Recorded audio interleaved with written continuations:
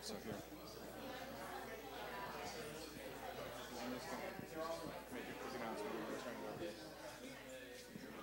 Hi guys, we're going to get started.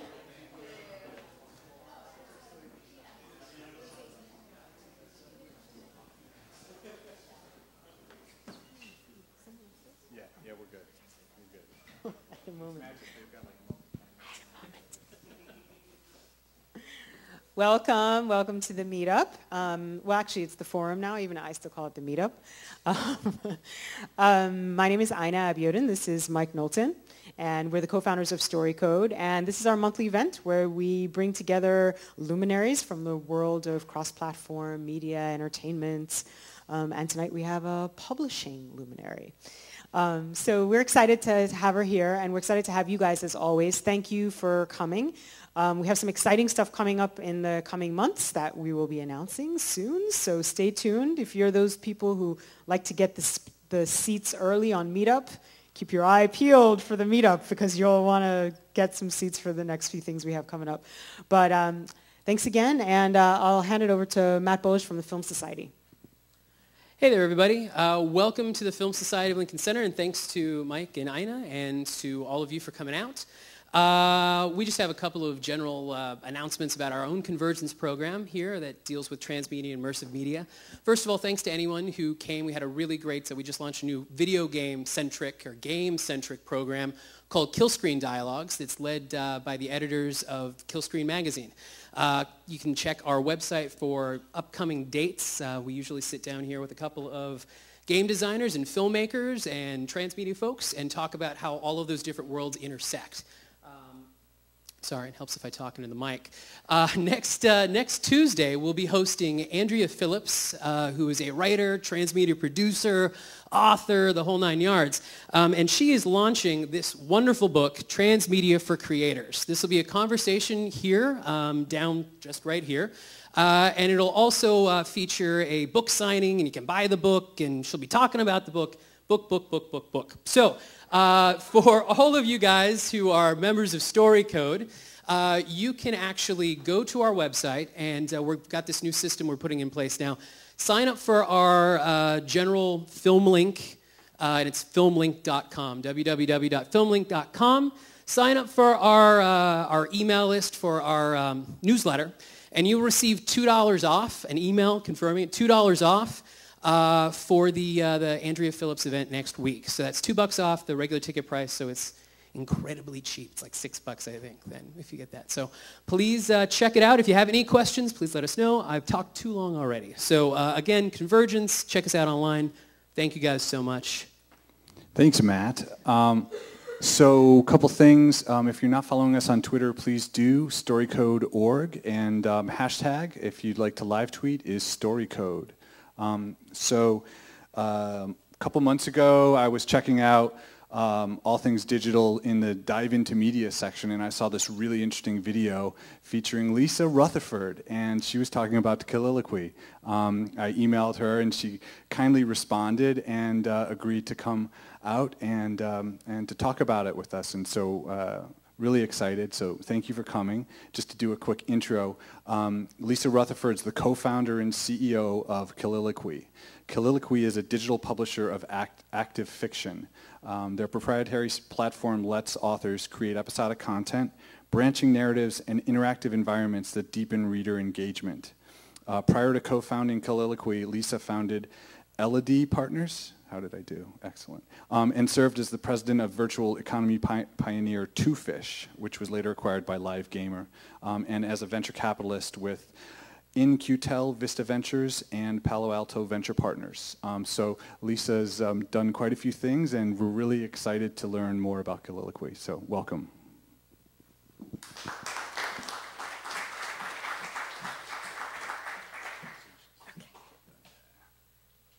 My first technology challenge of the evening.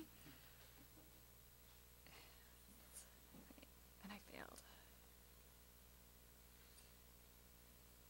Okay, great. So thank you so much for having me. I'm all excited to be here.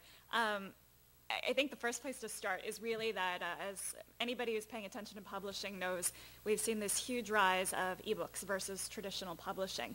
And everyone talks about the ebook revolution. But what they really mean by the ebook revolution in most cases is that they're focused on the hardware. They say, oh, this one lets you read in sunlight. This one has a glow screen so you can read while your husband sleeps next to you. And then there's this tablet that's really an iPad, but we're going to call it an e-reader so that you'll buy it anyway. And then they also talk about the hardware in terms of being something that helps you disintermediate, and meaning that they're saying, well, let's make it easier to distribute and also easier to give people access to books. When I was a kid, I remember when the book van would come around, and it was like the greatest day every month in Pennsylvania because I would get access to all of these great books. But today you can read all of those books right here. I can access them when I'm in New York, when I'm in California, and simply download them. It also makes it easier for content creators to then also distribute their content, as we've seen through different types of publishing content. Then on the content side, in terms of what's being done with ebooks in the ebook revolution, is we see a lot of people saying, ooh, let's augment books. Let's add things to it. And in some cases, that's let's add multimedia. Other cases, there's let's add songs to it so you hear music playing while you read. Social, people are saying let's add the ability to talk about a book or write about a book when you're reading. And then also, particularly in the kids space, animations and texts. What no one's been talking about, however, is the text itself. The book that you go and you buy in the library is essentially the exact same book that shows up here, regardless of whether you stick media on it or you add social features around it. What the content creator in terms of the storyteller is writing just simply hasn't changed. And that's what we founded Coliloquy to help with. We publish what's called active fiction. It's also called interactive fiction, but basically what it is storytelling that is alive. Instead of publishing our books as a basic PDF file, we publish them as an active application. And what that means is that it allows our books to change, to grow. We can link content across series, and we can also embed engagement mechanics within the text itself. We're currently live on every e-reading platform. We started off as a member of the Kindle Developer Program, and then recently moved on to all of the Android devices, all of the Apple devices, as well as obviously Nook. When I talk about engagement, the things I'm talking about are the ability to do really cool things with the text you couldn't do in a regular book.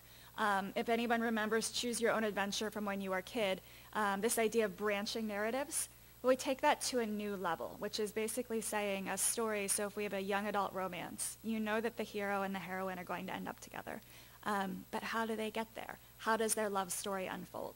And there might be two different pathways or different scenes. So we give readers and writers the ability to spend more time with their characters in a much more fluid framework. Additionally, we can embed things like voting. So you can ask your readers what they're interested in. They can choose what happens, and then that affects the story later. Also, rereading loops that cause and spur the readers to go back and say, oh, let me see that from a different character's perspective. Additionally, we have other books that work with unlocking and changing content. And I really think of the unlocking as being something we've borrowed from the gaming industry, which is rewarding readers for doing things that you want them to do. So if they read all of the pathways, they then get an extra bonus scene at the end. Or if they are trying to solve a mystery and they make all the right decisions, they're going to get a better clue. Whereas someone who doesn't take all the right decisions might not have quite as good of an idea of what's going on inside the world. Additionally, changing content, we can do things like make text disappear on the e-reader. It could appear. We have another author who's playing with Alzheimer's right now, where you're reading the book and there's this, from the perspective of the father, and he's talking to his daughter, and he's like, no, I remember this is what happened. And she says, no, Dad, that's not what happened. And you as the reader think, no, he's right. He's actually right. I thought this book was about Alzheimer's. Clearly, he's the sane one. But when you page back and you reread the section, it's actually been changed so that it reflects her memory and not his memory and not your memory. So we're really thinking about how the digital form doesn't just allow us to stick things on top of the book, but to really play with that narrative itself. We can also do something we call personalization, which is basically the ability to take a best fit of a novel for each reader itself. These are shots, yeah, right, it's erotica. These are shots of our first personalized erotica series, Great Escapes. And when you come in, you can choose, the level of your erotica, so how steamy it is. You can also choose what your hero looks like and how they interact, and that's expanding throughout the series. But it's really cool for something like erotica where there are very diverse tastes within a single genre. It's very difficult for an author to write a story that appeals to everyone. This gives an author the ability to do some customization, and our technology on the back end then puts together that best fit story to try to give everybody the best experience possible. Because we're delivering them as active applications, the really cool thing that I think on top of it is we collect an enormous amount of data about what the readers are doing. So I can tell you what choices they make, what's the most popular pathway, what characters' scenes do they read over and over again, where do they stop reading? You're losing interest on page 25. You had a real page turner until chapter 10, and then they slow down. So it's really thinking about very in-depth in-book analytics as well, to say, look, if people are engaging with a book more than just reading or more than just flipping pages, we as content creators can go back and say, okay, well, let's take the feedback that we get from those readers and really listen to it. One really good example of that is a book series called Getting Dumped. And so these are some of the real statistics from the first book. So Getting Dumped Part 1 has this one choice point in it where JJ, the heroine, is very scared, and she needs to call someone to comfort her. And does she call Colin, Daniel, or Pete? So there's a couple things that are really interesting. One was the loyalty of readers. 31% of our readers go back and read the same guy's scene multiple times. At the same time, when we looked at how many read all three, in the first 3 reads, 18% of our readers want to read everything. They're like, I'm going to read Colin, I'm going to read Pete, I'm going to read Daniel. Okay. But then they go back and they read their favorite. And then some of the others, though, then go back and choose again and again and again. And my favorite people are actually the bottom line here, the 4.4% who go back and make at least 7 choices. We have one person who's chosen 32 times. You go, girl. So, and so it's interesting to see that. But for Tana, for the author, what was really interesting about this was really this bottom graph here. When we were working on the novel, everybody involved in it. So traditional editors, copy editors, agents, myself, all of us were split pretty evenly around Colin or Pete. I love Pete. Just put that out there. And we were like, everybody's going to choose Colin or Pete, Colin or Pete, Colin or Pete. And Daniel was originally supposed to die in the second half of the book. But as the data started coming in, as you'll see, Daniel was far more popular than any of us thought. We hated Daniel. And if we were a traditional publishing industry, we would have just been like, whatever, of course we know what we're talking about. And also even when you looked on Twitter or on the discussion boards, even then, the squeaky wheels were all still Colin and Pete. There was this hidden subsection of readers who were choosing Daniel, and maybe we're ashamed to admit it, I don't know, because they weren't speaking up in the forums. But because we had the data and because we could see the actual statistics on what people were reading, when Tana approached the second half of the book, she was like, you know what? Maybe he's not such a bad guy. Let's keep him around. So I'll give you a little spoiler alert. He goes to prison, and I'm guessing he's going to come back at some point future in the series, a reformed, very buff, very eligible man. So then on Great Escapes, so yes, oh yes. This is to make sure you're paying attention to my slides. But yeah, so for the Great Escapes, our erotica series, 64% of our readers choose to do a full customization. That's an enormous amount. They go through 7 steps to get exactly what they want. Interesting factoids for all of you out there, 12% of women like a very hairy chest. 47% slightly hairy, so just so you know, guys, you don't need to wax. The majority of women are cool with that. In terms of what they look like, black hair and green eyes, wildly popular compared to everything else. And the poor innocent picture there, that's me and my husband. Red hair and blue eyes and hazel eyes and blonde hair do not do well. So we're really glad we found each other, since apparently no one thinks we're attractive. And then also, just in terms of sexiness, there's a point. You choose whether you're going to have an anal scene. 67% of women, 67%. So yeah, so all the things you hear about 50 Shades of Grey, it's, again, they're numbers. And so on the one hand, it's an interesting factoid to get you to pay attention to me when I give a presentation. Shameless. But on the other hand, it's super interesting feedback. So in terms of thinking, so my husband is only 6%, but the truth is that in the publishing industry, the number of red-haired heroes is so low. So there actually is a small market for that. And so the ability to give someone like me the ability to imagine my husband in a book is actually something that different consumers are willing to pay for and actually do want. Now, I was asked to do a case study, so I thought I'd talk you through how things work at Coliloquy, because it is a little atypical in some ways. We start off, obviously, with acquisition, just like anyone else does. And I think most editorial process, it's really about, this story. For us, we're looking for a great story. We're looking for great writing. We're also looking for an author who fits us and a story that fits us. And that is probably the hardest part of my job right now. So we're a startup. We've bootstrapped. And I'll get manuscripts that are truly stunning. There's one I'm thinking of in particular. I read it, and I was like, I love him. My editors read it. We love this book. But then we were like, it should be a book. At the end of the day, it needed to be a novel. And I'm not the best publisher for a novel because I don't do print. I'm looking at things that are very cutting edge and that we can do in an ebook format. So letting go of things that aren't right for us has been probably the hardest thing for me. When we find things, though, that we get excited are books and authors where I tell them, take away the constraints and really just open your mind and tell the story. What kind of story do you want to tell? And what kind of story do you want to tell that you can't tell in a book? And when we start asking those questions, the authors we end up working with are the ones who are like, oh my God, I have this amazing idea, but you probably can't do it. And then we're like, tell us, and then we make it happen. But it's a very rare fit. So it's very much a relationship because much more than with other publishers, there's really a lot of collaboration.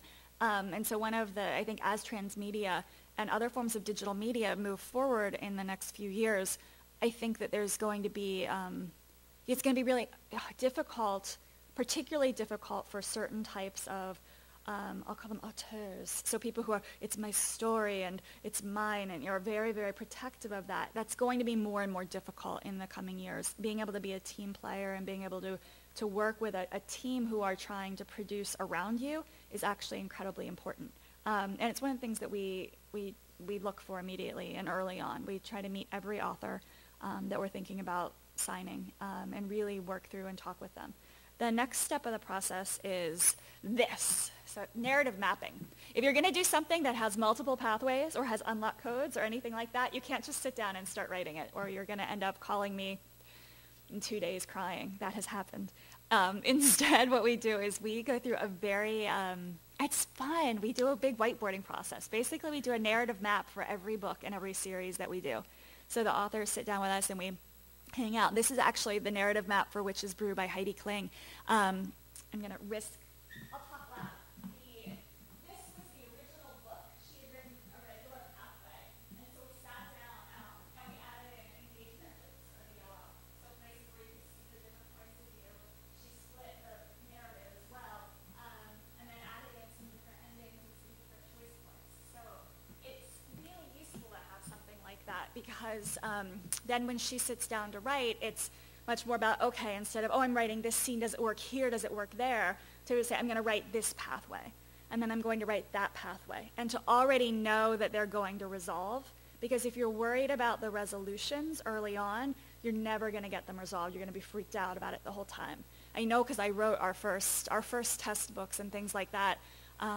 I did all the writing on the early ones, and it was really incredibly difficult to do. As a writer, let alone with the technology backing you. So we try to give our authors a ton of extra support in that upfront to really help them work through it. Then we kind of dive into the normal framework. So on the editorial side, we hire great developmental editors. We've gone after stay-at-home moms, so we look for moms who stepped out of the industry. So we look at the big publishers, and we look for editors who who were great and just decided to spend time with their kids. And we basically tell them, I have a 16-month-old too, so let's talk during, feeding times and at 10 o'clock at night and, whenever you want to get your work done. Again, as a startup, we have this freedom to really say, let's work outside the bounds. And it's been great because we've been able to get amazing, amazing talent to work on something that would be far riskier than they normally would be able to by being able to provide them with flexibility and support so they can stay on the cutting edge, they can still keep their skills alive. It's a really nice fix for everybody. So I really encourage people, if you're ever thinking about, needing part-time work or in a flexible work environment, moms who've taken some time off are just one of the most amazing resources we've ever run into. So then we go through the copy editing. At the same time, on the technical side, we have our entire back-end system, and we input the text. I think that those two little letters at the bottom of that screen, QA, is the absolute bane of my existence. So I've been in the game industry. I've been QAing for years. I've been a writer, so I've been editing for years. When you mash those two things together, disaster breaks loose. Because we're not just looking, do the page turns work, but do the line breaks work, and is the spacing right? Or I remember the day we were like, oh, it's using smart quotation marks here and not there, and it was just this entire mashup of disaster. And that is something that we are still working on streamlining and getting really good at. Because right now it's just all hands on deck. We all basically eat jelly beans and cry for a couple days for each book. And then we push it out. And it's also, again, a monster because we're pushing out to all these different platforms. So the Fire, Nook, and Android all use the same code base, but they're all different stores. So we have to go to the different stores. We have to do the Apple version. We're also, the Amazon Kindle, the e-ink screens are a completely different code base as well. So in terms of getting the books in and tested and then pushed out, that is also something that it's been very challenging because in terms of picking a launch date, we submitted a book, King Solomon's Wives, last week. It's live on 2 platforms right now, but I don't want to publicize it until it's live on all the platforms. At the same time, we have people writing us and being like, there's a new book. Yes, there is a new book. Why hasn't it launched? Because we don't want it to yet. So we're definitely trying to figure out the different ways. And obviously, our partners aren't always set up for every little thing that we need. To that end, I'm not all roses and sunshine.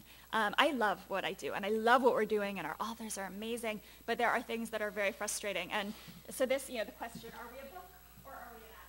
So for every book cover we make, we also make an app cover because some of our partners make us a little story icon instead. And this is probably my least favorite thing in the world right now. You'll see where in Amazon store, this is Trial by Fire. It's a book about magical sisters, and it's listed right now in nonfiction, lifestyle, and home puzzles and games role-playing fantasy. If you love YA and you love witches and magic with young adult romance, you want to read this book, but you're not going to find it that way. And so there are definitely challenges to being at that cutting edge or at the bleeding edge of something. Kindle is incredibly supportive of what we do. They've been so amazing to us, but something like this, they're a huge company. Getting them to change something that is very core to our little business, it's actually very small for them, but it affects their entire store because they have to QA it. So it is one of the challenges, and I think as other forms of companies and other transmedia moves forward and pushes against those walls, it's something that's going to be more and more of an issue. Some trends, some things that I think are cool that are coming up. So one, we're starting to see storytellers emerge. And what I mean by that is we're starting to get pitches from people who aren't saying, I'm an author. We're actually getting pitches from people that say, I tell stories. And it just warms my heart because that's really where this all started. Wayne and I, Wayne's my co-founder, we had both sold our prior companies, and we were sitting around my dining room table at night, and we were just bullshitting. We were just telling each other stories, and we realized there's that interplay, how you respond to each other. And the ability to change a story or add in. And as we started talking about it, we're like, there's something that is, it's not that there's something wrong with a book, because a book is a wonderful, beautiful thing. But there are other types of storytelling that haven't been able to expand to that mass level yet. And this is a device that might be able to do that. When these price points go down to $15 or $19 for kids, what can we start delivering that'll be our version of the next wave of content? I don't know that we're going to have our generation's Canterbury Tales, but someone will. someone is going to come up with a new art form that really changes the way we think about stories and how we consume them and how we publish them. So we're excited about that. I also think this line of fan and pro fiction is collapsing. Obviously, we've seen it, and we're very aware of it in the erotica space, as well as you've seen it in a lot of the movie industries. But as collaboration around stories changes, copyright protection, who owns what, characters, ideas, what kind of forum protection do you have in terms of service? It's all really interesting. But what I love about it is that you're starting to get this mass input and people really creating together and starting to use tools in a way that we haven't seen before. So we're excited about that. I also put integrated transmedia. What I mean by that is at the beginning, I hate it when people just tack multimedia onto a book. But I love it when it works. I love it when it's integrated.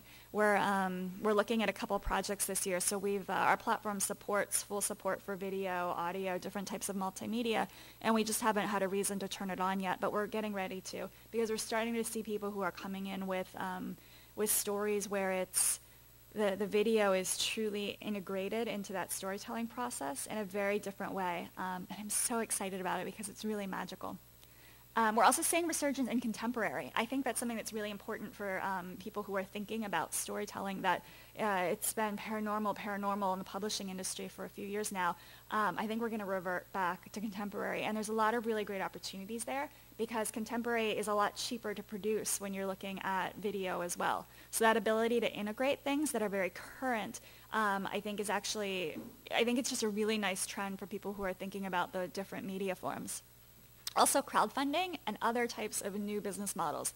We're playing around with branding and different brand support for different things, sponsorships for books, crowdfunding, Kickstarter. It's amazing. There's all these new and exciting ways. And what I love about that is that while distribution is still controlled by large companies, we're no longer seeing the control over the resources to create being in their hands as well. And that's starting to be dispersed as well, and I think it's a wonderful trend that we'll start to see. So my takeaway is the ebook revolution has really been about devices. I want it to be about the words, and I want it to be about the stories. And I think that that's all anyone who loves content really wants at the end of the day. But if I could leave that with you, and if you've got a story, write me. I love to hear them. So thank you. Thanks.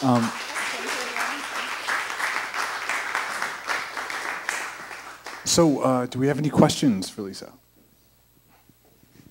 I know you're shocked I have a question. 2 very quick questions. I can take them.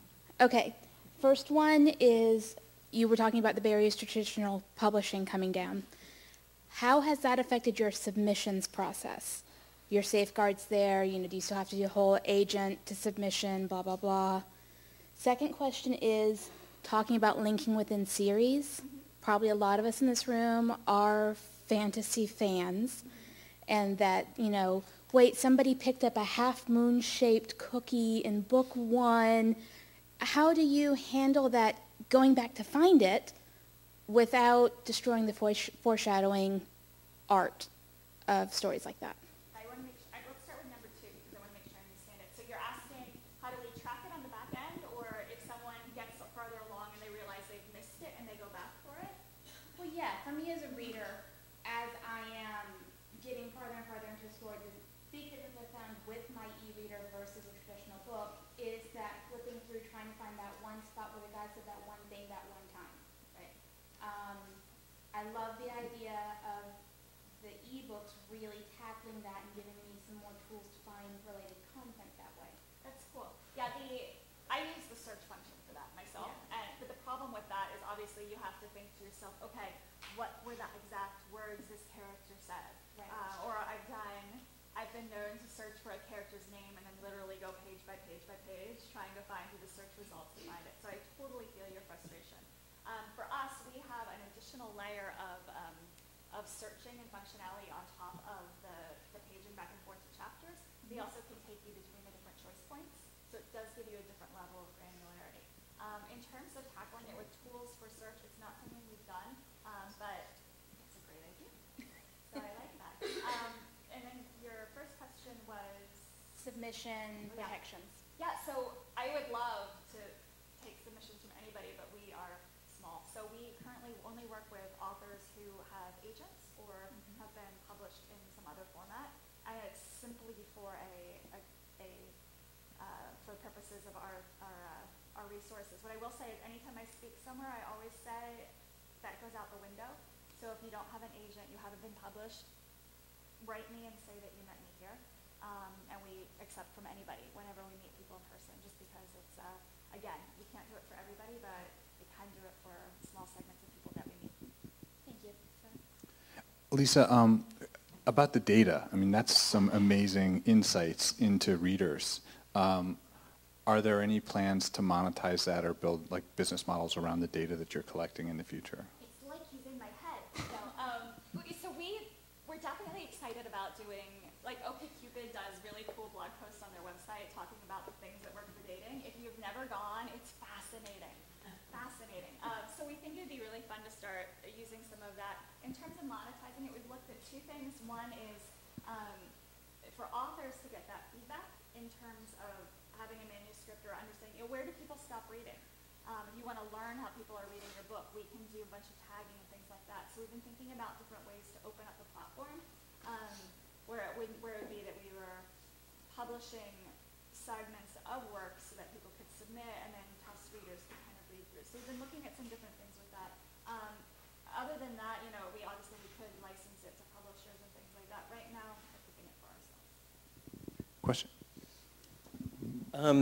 This is a bit of a behemoth area, but I know it looks like you deal mostly with entertainment text. How have you guys thought much about how education fits into this? I'm not talking about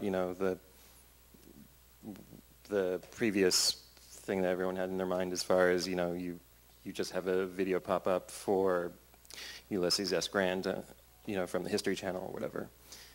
Well, there's a couple things. So one, we're branching out into nonfiction this year, which I'm really excited about. I was a philosophy major, so I love the idea of the Socratic method being actually implemented in a philosophy text.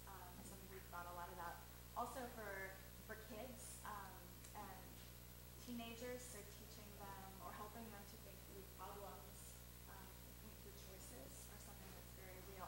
I think in terms of college textbooks, we haven't tackled it, simply because when we started, it was very much a decision to start with Kindle and with the e-ink displays, because we wanted our focus to remain where it was, which is on the narrative.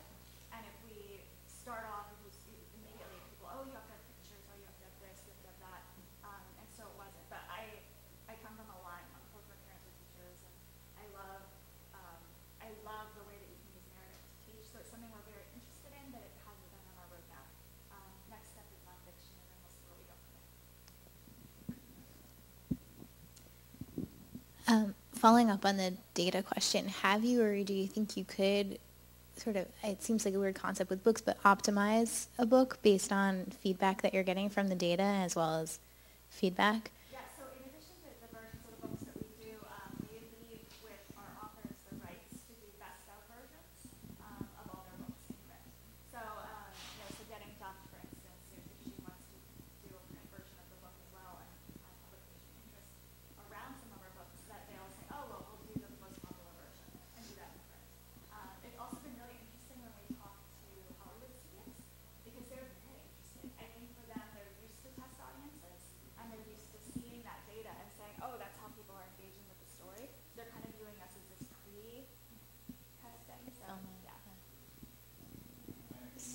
She's got Sorry. she's got a follow. I have another, is that okay?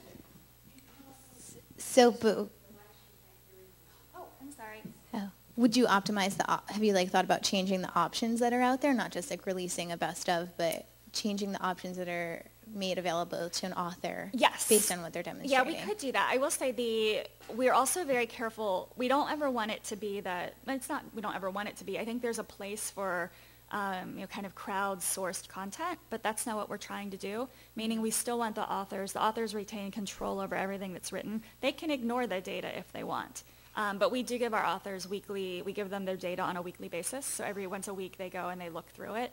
and we can live update the app at any time. So if she was like, hey, you know what, I want to throw in a fourth guy next week, we could do that.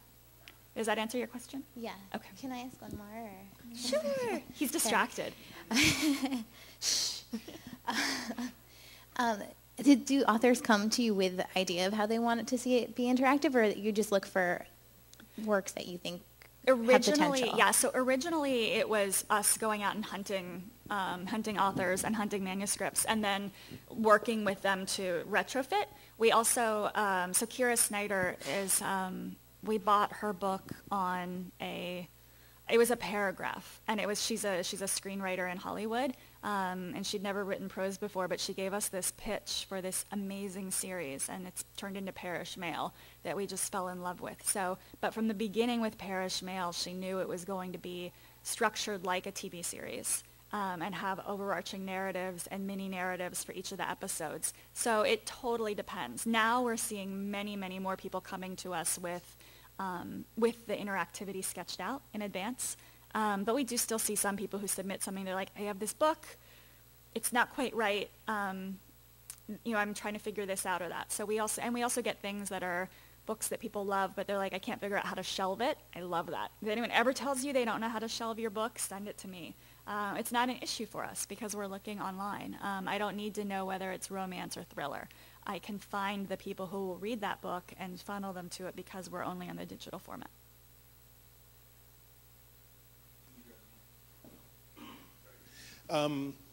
So you guys I'm trying to read your T-shirt. It's Carol Shelby. Oh, nice. So you guys are a publishing house with a software platform. Have you,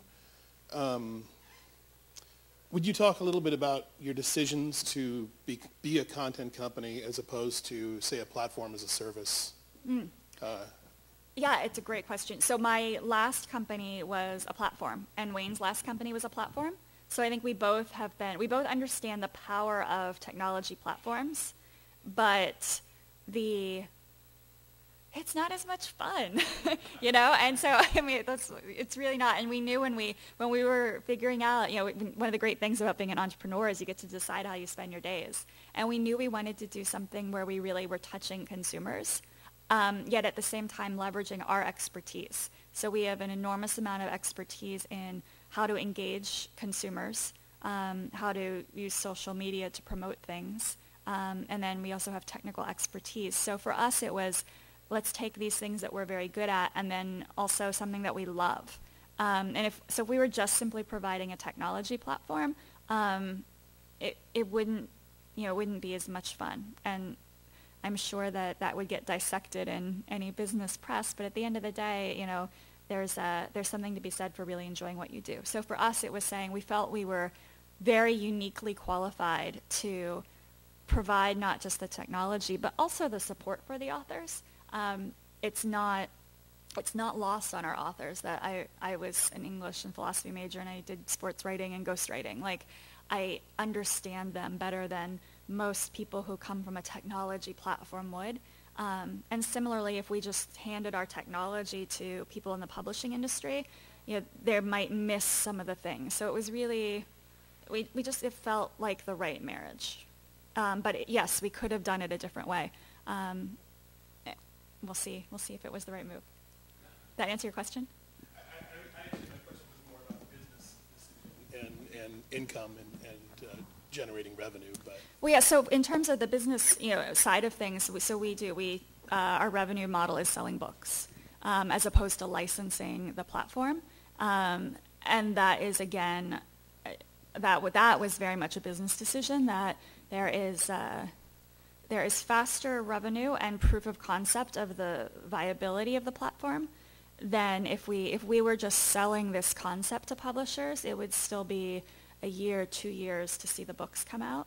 And so a year, 2 years for licensing revenue. Because we wanted to bootstrap and we knew that we didn't want to take venture funding early, we knew we wanted to prove it out in advance. For us, it was a very easy decision to say that this is a way to get revenue quickly and also at the same time flesh out the details of the platform itself.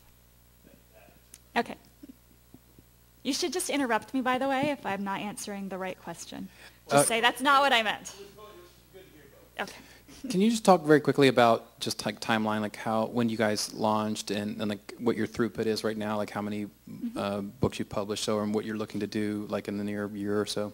Yeah, so we were accepted into the Kindle Developer Program last January, and we signed our first authors last summer. We published our first books in January, and so we have 6 books out now. We have 2 that are coming out this week, and then 2 more basically every month for a while. We have 3 huge launches coming in September. They are true cross-media books, so in addition to the multi-reader platforms, they also have enormous social media and web components in terms of allowing the readers to interact with the authors in some really new and cool ways. So the plan was that we were like, oh, well, we'll add 2 new series every quarter. And that's what we've been doing in terms of signing. We now have 17 authors.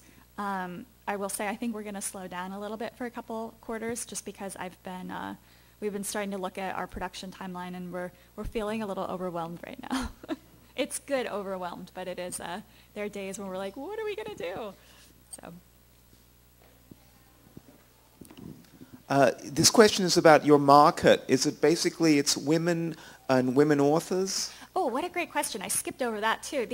So when we started, we were originally thinking about, we tested a whole bunch of different types of books and genres. And quite simply, women responded through the roof to these types of mechanics. So while I am female, it was not because I'm a female that we decided to go after these markets. It was very much a business decision. Huge percentage of books sold on e-readers are young adult romance and romance.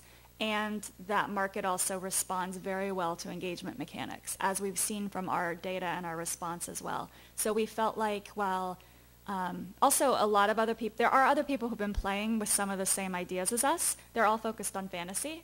They're all men and they're all doing fantasy, which I think is the quote-unquote natural fit, but it's actually not in reality the natural fit. Women want to explore and they want to understand characters and they want to share and engage in very different ways, and so we felt like we had a little secret sauce in terms of our market attack. That's proven out to be very correct for us. We do plan, though, to expand to other areas. We're moving into thrillers. I'm desperate for a great legal thriller. We can do some really, really cool stuff with discovery and evidence. So we are starting to look at different areas as well.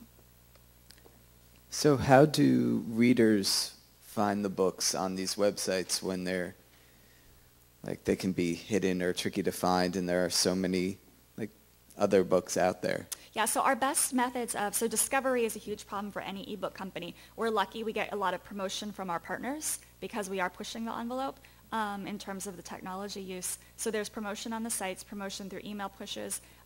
We also rely heavily on reviews and bloggers, and so links to the sites, links to where to buy the books. Or if you search for Coliloquy or you search for the titles, you obviously do find the books themselves. It's just but we are hurt by the fact that if you say, if you go, I love YA, let me see what the top sellers are in the books category, you're not going to see our books. We're looking for ways around that, such as finding ways to post excerpts. We're trying out with one of our new books, we're doing a non-interactive version of the first episode to see how that raises sales or balances sales. So we are, and I'm personally very interested in that data, and we'll probably publicize it on our blog just because it's something a lot of people are curious about, and I don't think there's any harm in sharing things like that. So. Great, thank you. Any other questions? Yeah. He's not going to let you talk. It's possibly a rude question. He has person. Hi. Just want to know if you can share some insight or any ideas that you came across as having motion picture or film as a centerpiece and maybe the novel as secondary. Yeah, we actually I have a book I love. It's amazing, and that's really what it is. And when we first read it, it was October of last year, and we were only on the e-ink Kindles, and there was no way we could support the author and the book. I did circle back to him, and unfortunately he has signed with someone else, and I was sad. I'm happy for him, but now that we're on the devices that can support it. So I think the things that are really powerful there are the question of the visualization versus the imagination is, I think, the biggest hurdle for reading audiences, meaning that we see readers, particularly female readers, are interested in their own image and their own, what do these characters look like, et cetera. And then they complain later when the movies come out and this guy's too short or that guy's too tall. But when they're reading that book, there's something, pardon me? Yeah, well, yeah, no, they pick the guy. But there's something very perverse about, it perverts the purity of the reading experience for a lot of people to have the visual first. And so thus, one of the things we've talked about with people who wanted to do things around each other is, I think there is, I would caution to start with story, and then have the movie embedded partway through in some way. Just give them that beginning part to be able to imagine for themselves, because as a reader, that's the expectation. If you start with a movie and then you dive them into the text, they might still love it and enjoy it, but they've lost that one little thing for them. So part of the mashup magic is figuring out what expectations you can break and what expectations need a little more time. Does that answer your question? Kind of? Okay. Cool. My original question was about the size of audience and if you've seen any breakout successes, but I actually had a second question, which is works that you find inspiring, even if they preceded ebooks, or if there are some ebooks out there that you truly respect at this point. There's so many ebooks I respect, and there's so many books before that. It's such a question. I mean, there's so many. I love the work that was being done before they were acquired by Facebook. Now I can't remember the name of the company. Yes, PushPop. I love what PushPop was doing. Really strong technology base and really doing interesting work in terms of layering things on. I think that in the kids space, I love Duck Duck Moose. I think they're doing some really cool stuff. The Ruckus guys, I think, were really ahead of their times in terms of being a publisher that maybe got started a little bit early. And then in terms of just regular ebooks, there's not that many ebooks that are different than the regular books. So my other list is just books that I've read that I've loved. And there have been a lot of them. But in terms of the ebook version standing out to me over the print version, I haven't seen that many that I've been particularly engaged with. And it's something that I do hope I will see. And the first question? Yeah, so we're not allowed to release our data from Amazon, but I will say that we've done well. People have been excited about it and they've engaged tremendously. So it's not been, we haven't had the bestseller. Of course, when we opened up the floodgates the first day, we were like, maybe we'll have the top 10 in the Amazon store, and you hope, but it doesn't usually happen, and it didn't. So we're still looking for that, the kind of kingmaker. I think but that's also, as we move forward and people become more familiar with it, and as the ebook penetration increases, because it is still only a small percentage of the overall book market, print books still are very significant. I just wanted to ask you about the economics for content creators. I know you can't say exactly, but just give me an idea. Are deals structured like traditional publishing? Are they different? I will tell you exactly what they are. So yes, because this is mine. So what we do, we felt it was really important to, if we were going to rethink the book, to also rethink the publishing structure. So with our authors, we do 50-50 rev share off top line revenue. You'll see a lot of people who are like, oh, we do 50-50 rev share, but they take out all their costs first. That's not what we do. So if we sell something for $10, Amazon takes their 30% for distribution, and then we split it $3.50 and $3.50 to the author and to us. We also get paid by Amazon and Nook and and Apple within 30 to 60 days. So we then turn checks to our authors within 30 days of that. So instead of waiting 6 months to a year, we feel if we're getting paid on a monthly basis, so should you. It's very typical in the Valley to pay that way for app developers, so we felt it made sense to do that here as well. I write a lot of checks. That's the only thing I didn't realize. I didn't think that through while we're still small before we have a good payroll system. And then then what we do is for other types of rights, so subsidiary rights such as audiobooks, print versions, and film rights, what we do is because we provide all of the data that we collect to those folks, we take a small percentage of the author's share of those, but the rights remain with the author and their agent. So the author and their agent, because the agent is the best person to go do those negotiations. And so for us, it was about having the integrity to say, I don't have time to master all of those skills, so let's leave the mastery with the people who are the good ones at it, but align all of our interests. And I have to be honest, to date, I've been incredibly happy with our structures. I feel like we've been incredibly aligned with our authors, and they'll shift as the market moves, I'm sure, but for right now, we've felt really good about where we've landed. Have you experimented any with like propagation strategies, like inside the text, like either deeply embedded, like sharing, or with a friend, or connecting with somebody outside of the work? The coolest piece of technology we've built is a multi-reader environment. It's so awesome. And for the right type of books, we've been playing with it with different things, and people love it. So as a book club, you can read a book together, a zombie apocalypse, and if you all make the right choices, you're going to live. But if one of you screws up, you're all going to die. And it's amazing. It's so immersive and it's wonderful. It's not supported on most of the platforms yet, so we haven't done it.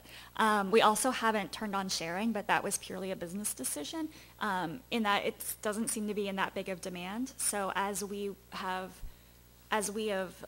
queued our development framework, we just looked at data. People aren't doing that much sharing. They're not doing that much social sharing in terms of seeing it affect book sales. And so for us, it wasn't something that we prioritized. We prioritized the other stuff. Yeah, since your platform is so flexible, where do you see music coming in on it? I don't like the soundtrack things, I will say that, but I do like music that has a purpose. And what I mean by that is that if there's a reason for the sound, I would love to put it into a book. And so I have no qualms against that. But we haven't yet seen someone who's come to us with something that wasn't more than, it'll be really cool because I'm adding music. And then we're like, well, what purpose does it serve the story? And they're like, but it'll be really cool because I'm adding music. So I can imagine things that would be cool, like if there was a band in the story, for instance, or if they were in a bar and something signals something, I think that'd be really cool, and I would like that. And so that's what we're really looking at. So I think that music should overlay. I think music, and it's funny because music and the written word to me have both hit this renaissance, and things have changed so dramatically for both industries in the last 10 years that it makes sense to start to think about that. But there's obviously going to be rights issues around that as well. We have one cool. We've done stuff like with Glee as well, so with cover music and things like that, where you unlock rewards, so you unlock the ability to hear different cover songs and things like that, and I think that's really cool too, to use it as a carrot for different types of audiences. Me again. It's you again. How big is the software development team, and how automated is this process for authors? For the author, it's very automated because they send it to us in email. But there's not like a and GUI where they then the can go... elves run around. Yeah, so right now, our user interface is not great yet. Again, in terms of our development process, it was the thing we figured we'd do last. So right now, the authors send it to us, and then we make magic happen. And then we hand them something, and they go, oh my God, it's my book, and it's really exciting. For us, it is, try to think how long it takes, like maybe a day of effort for one person, one man day. And then in terms of our development team, we have 3 full-time.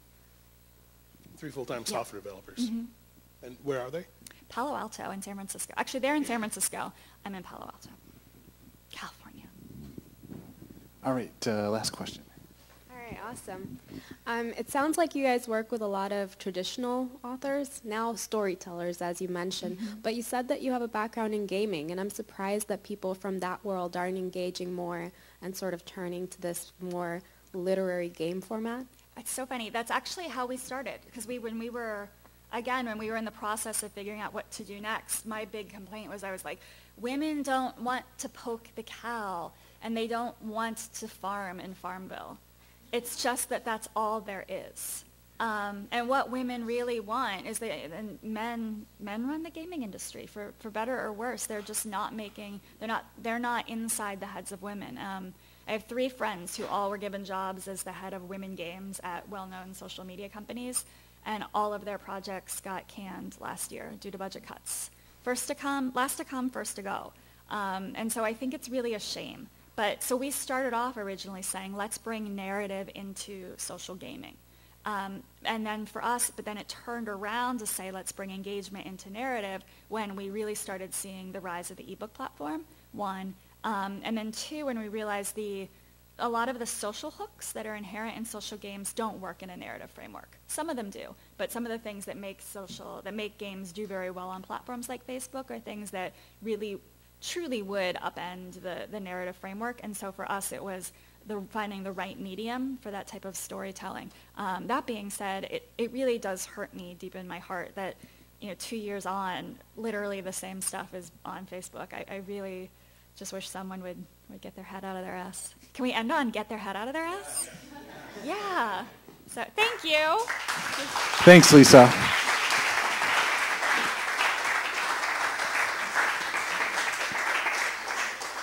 Thank you very much. Very informative and some awesome information. So we have a 5x5 today. So for those of you who aren't familiar, we encourage members of our community to kind of present in 5 minutes a project that they're working on, and it gives them an opportunity to ask for help or kind of ask folks in the community, how to pitch in and help out. So I'd like to introduce Catherine Myers. Catherine is currently working in the TV development at CBS, but she's also created a application called StoryTBD, and so she's going to tell us about it, and here we go.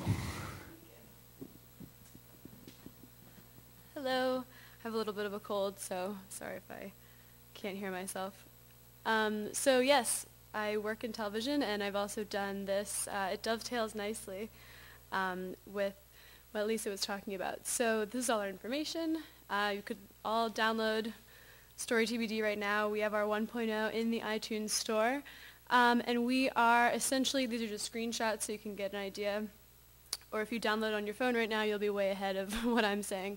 So we are just an interactive video app. If I were legally allowed to say so, I would say we were a choose your own adventure. But we have gotten in trouble for saying that, so it's not what we are.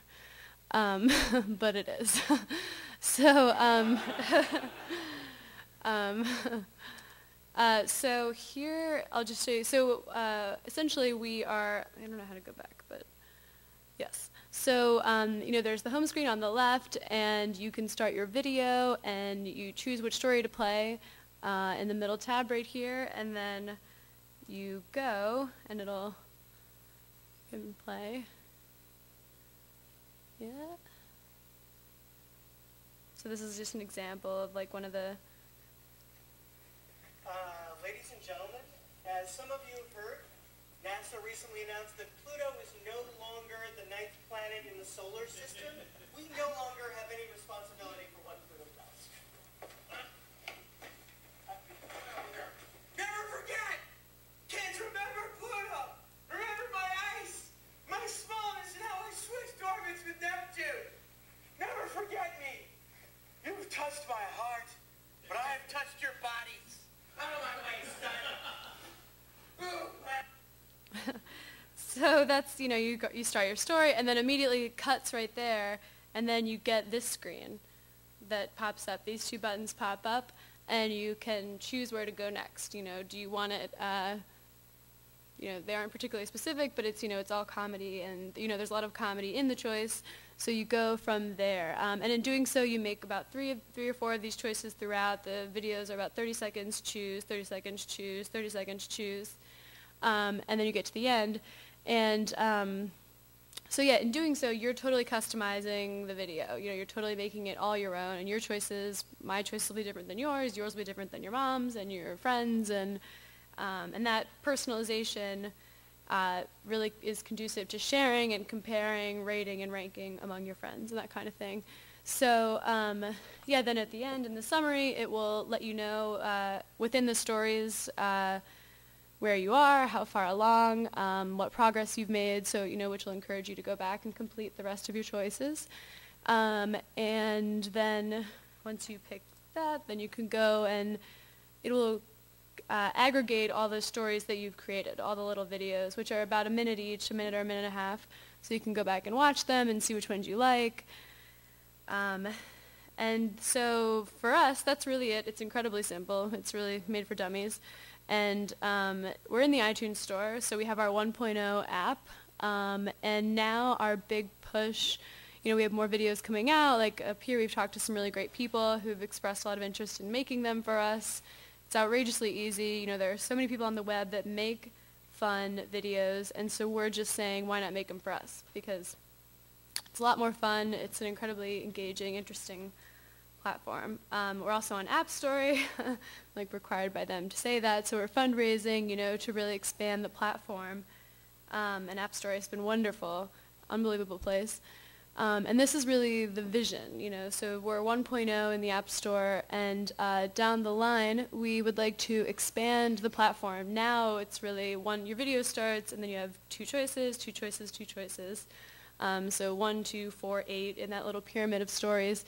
But, you know, I mean, in my wildest fantasies, I would just love to go crazy and have a million, you know, always a binary choice, I think, but make it go very big and go in different directions, and this, you know, all kinds of offshoots and ways to sort of Easter egg stories and discover different things within the big video. And ultimately, obviously, we'd love for it to be user-generated. Now we're talking my background is in TV, and so is my partner's, so we've been lucky to reach out to a lot of great producers and content creators, but we'd love, you know, the fundraising that we're doing on App Store will really go to making it user-generated so that anybody could go on the web and just upload, you know, a bunch of little videos, and you navigate through them, and that's that. And I think, you know, in the structure is incredibly conducive to kids material just because it's so simple. So we're really reaching out, and I think we'll do a whole separate app just for kids because some of the material, and this is definitely not kid friendly, but yes, so this is what I need. So we just need more content. You know, we're really looking for videos. You know, we're talking to creative people and writers and directors and producers and anyone who wants to make a video, we want your video. So if that is you, let me know. Also, as I said, I work in television, but I have absolutely no connection to or knowledge of children's entertainment. So if anyone knows about that or is connected to that, I would love to connect with you because that is exactly what I need. And of course, we are fundraising the summer away. So thank you, and there's my email address, and our Twitter and Facebook and everything was up there. So please reach out, and I would absolutely love to hear from you. So thank you. Thanks, Catherine. So that was an awesome 5x5 within 5 minutes. Thank you very much. So if anyone wants to chat with Catherine afterwards, please feel free. So wrapping things up. Yeah, so cool. You're doing an immersion. The next immersion, you can describe it. Yeah, so next immersion is going to be July 10th, and we're going to be deep diving into popcorn. So we'll be building some popcorn videos, interactive videos, using the JavaScript framework. Any requirements, like basic? We're going to keep the numbers very small. Usually we keep the immersions to 30, but I think we're going to keep it to 20 just because it's going to be so hands-on. You should have opened a text editor before. Some knowledge of HTML is going to be helpful. Bring a laptop as well. And our next forum is July 24th, and we have Fornicated from the Beatles. Oh yeah, so this is a pretty cool interactive theater project, and so the creator of that project will be here to present it next month. Should be fun. Thank you everyone, take care.